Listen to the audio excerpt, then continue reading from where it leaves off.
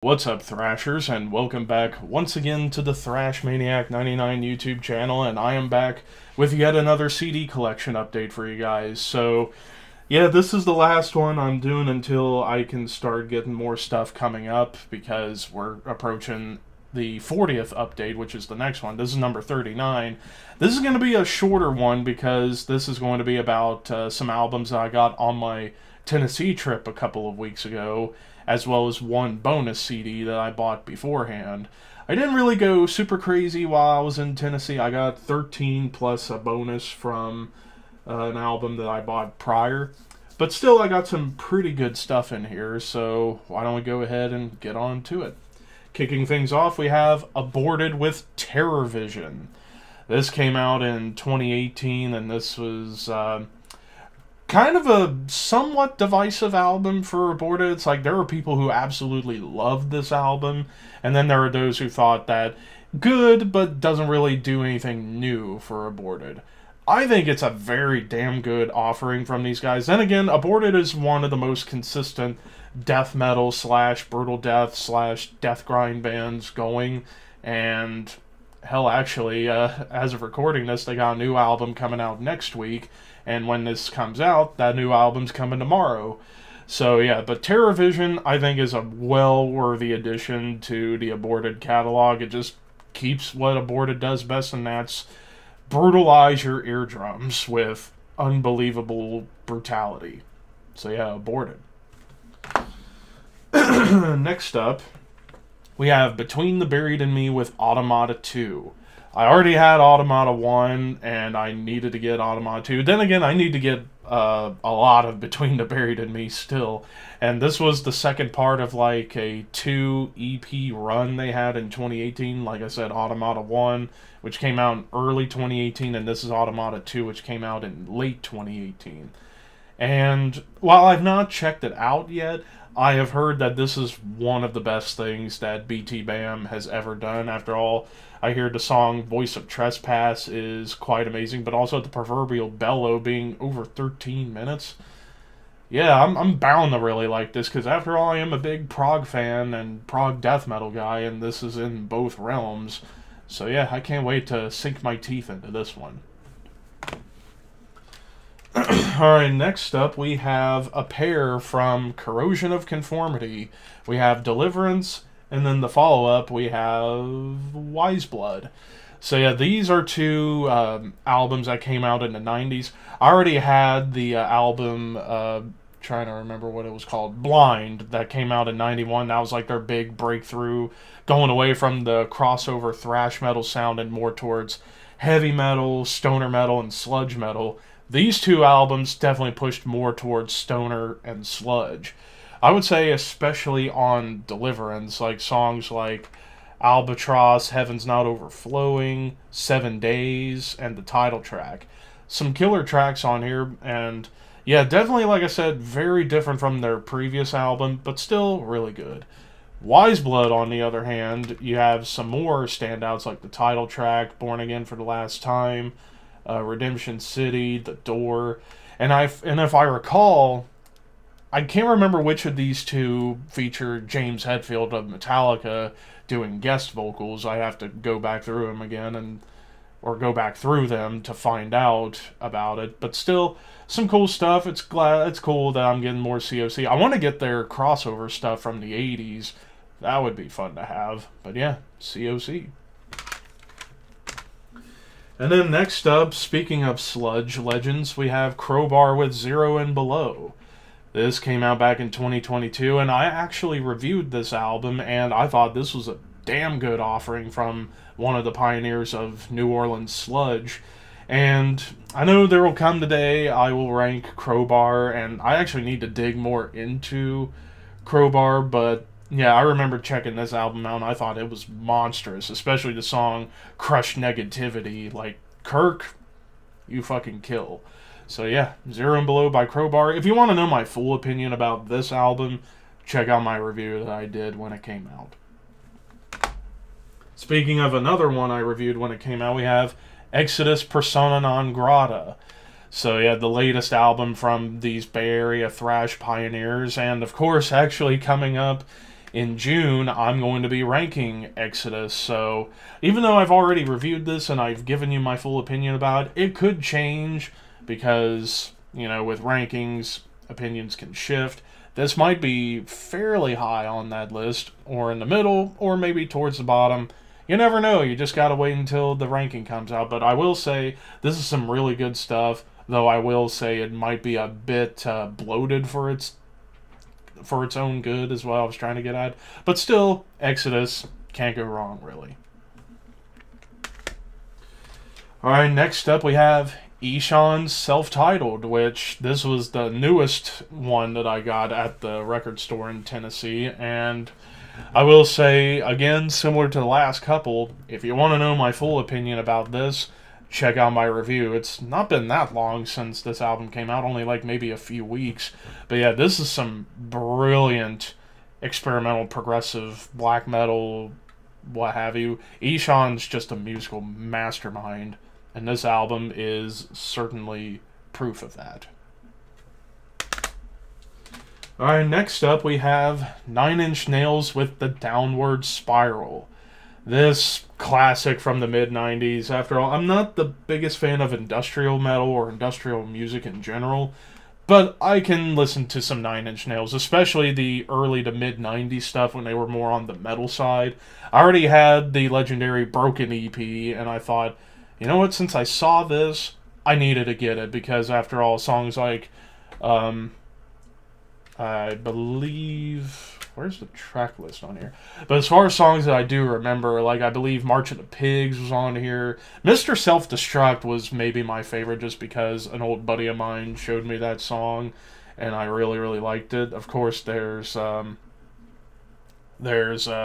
original version of Hurt that eventually Johnny Cash made more famous, but yeah, very dark, and it's a lot different than what Johnny Cash would do, I believe, 9 years after this came out.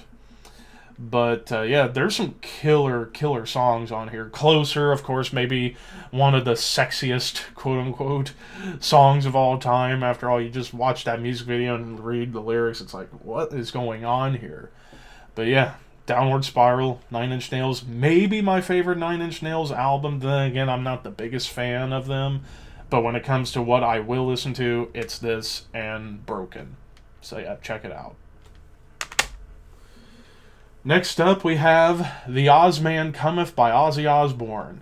This is one I've been trying to hunt down at a reasonable price for a long time, even though it's essentially like greatest hits and best of Ozzy. After all, it's like mostly stuff from the old days, like even some Black Sabbath tracks like the song Black Sabbath, War Pigs, Paranoid, but also some of the solo stuff with like Crazy Train and Miracle Man and such. But the biggest reason why I wanted to get this is to have the song Back on Earth, because I think that's one of Ozzy's best songs he ever came up with, and vocally one of his best performances of all time.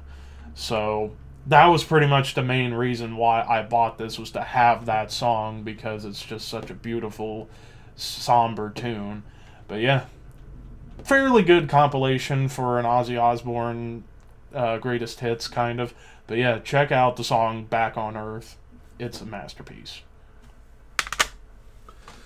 Next up, we have Rotting Christ with A Dead Poem. This came out in 1997, and this was the follow-up to Triarchy of the Lost Lovers. Definitely continuing more on that, like, gothic metal trope they were going for on the previous album, Triarchy of the Lost Lovers. Although this one might be just a notch more polished than Triarchy of the Lost Lovers, whereas that album still had a little raw grittiness to it, whereas this got a little bit more polished and a little more, I don't want to say sterile, but more streamlined. Yeah, that's a proper word, more streamlined. But still some pretty cool tracks on here, like Among Two Storms, the title track. But yeah, I still gotta sink my teeth further onto this, as well as most of Rotting Christ, because new album coming out, I believe, in May. And I can't wait for it, since I loved the last two. But yeah, A Dead Poem. Next up, we have Severe Torture with Feasting on Blood. This is the debut album from this Dutch death metal band, and I've been wanting to get into this band for a long time, considering these guys are often compared to some of the death metal bands that I absolutely love, like Cannibal Corpse, Blood Red Throne, Dying Fetus, Suffocation. Whereas here, it's not quite brutal death metal, but it's brutal in the death metal nature. Definitely close to like old Cannibal Corpse and Blood Red Throne in particular. But yeah, as far as what I know about this band, I need to check it out as well as all the other stuff, because I heard this band is pretty consistent in their own right. But yeah, Severe Torture. Next up, we get to the one bonus album that I got before the trip, and that's Sinistrum with Infernal Dawn. I bought this one off of their Bandcamp because I really, really dug this. So I actually did review this. So this is an Elizabethtown, Kentucky-based death thrash band, and holy shit, they know how to mesh both genres together really well. And even like the vocals remind me of Nick Holmes during his time now in Bloodbath. Like, they're very evil sounding. But again, if you want to know my full opinion about this album, check out my review. It's really fucking good. And then finally, we have a pair from System of a Down. We have their debut album, their self-titled, and then their third album, Steal This Album. I've been needing to get the rest of the System of a Down catalog because I've only had Toxicity for a long time. And I was a pretty big fan of System of a Down growing up. Like, I believe I first got into them courtesy of their last two albums, Mesmerize and Hypnotize, which are the only ones that I'm missing. I need to get those at some point, and then I'll have everything. But yeah, two very different albums. So the self-titled, this one, I see a lot of people call System of a Down a new metal band. I don't really see it. They don't sound like Korn. They don't sound like Slipknot or Deftones. They just kind of are their own thing. So I think alternative metal, maybe a little avant-garde-ish, is more appropriate. And this, yeah, you do have some new metal-ish moments, like in the song Sugar, but then it turns into thrash metal at the end, and that's one of my favorite System tracks. Spiders is a really cool track. But overall, really good debut that a lot of people loved in 1998. Now, Steal This Album, this one came out right after Toxicity, like literally a year later. And I love how the album cover is just written in marker, Steal This Album, because this is around the beginning of the music downloading controversies and stuff. But there are some killer tracks on here, like TerrorVision, a.k.a. IAIO. But my personal favorite is the closer, Streamline. Like, it's just Triplet City with a gorgeous melody lead. But there are some other killer tracks on here, like Chicken Stew, Bubbles, Boom, Nugans. But yeah, both albums are really good. I don't think System of a Down have a bad album. I think every album's very fucking good to outstanding. So, yeah. A little bit biased considering I grew up on them. But yeah, it's just... and actually, I got both of these in a 2-pack. They had them in a box for a 2-pack, and it was like $17. I was like, that's a steal, because it was cheaper to buy them together than it was to buy them separately. But yeah, I'm just glad to have more SOAD in the collection. And that, ladies and gentlemen, does it for yet another CD collection update. So I am now caught up. Now, it's probably going to be a little while before I do another update because I haven't gotten anything coming yet. But I do plan on making a few big orders here in the next month or so. And for the 40th update, we're going to go ham on that. But anyways, what was your favorite album out of everything I showcased? Let me know in the comments. And until next time, keep your horns high and your dreams wet.